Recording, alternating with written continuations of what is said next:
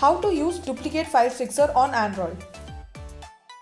Depending on the file type, you can choose from a variety of scanning options. Here we have selected full duplicate scan to detect all duplicates on your device. Tap on scan now. When asked for permission, click on allow. Here the results will automatically be categorized on the basis of file type. Under all tab, scroll down to check group duplicates.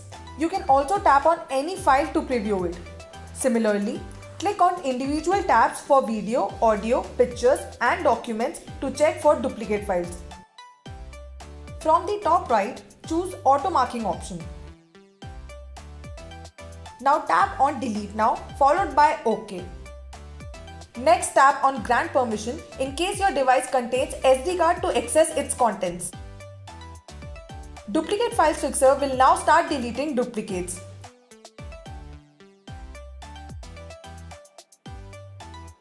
In just mere seconds, your duplicates will be deleted. Additionally, Scan Similar Pictures option detects photos that appear similar but aren't exact copies.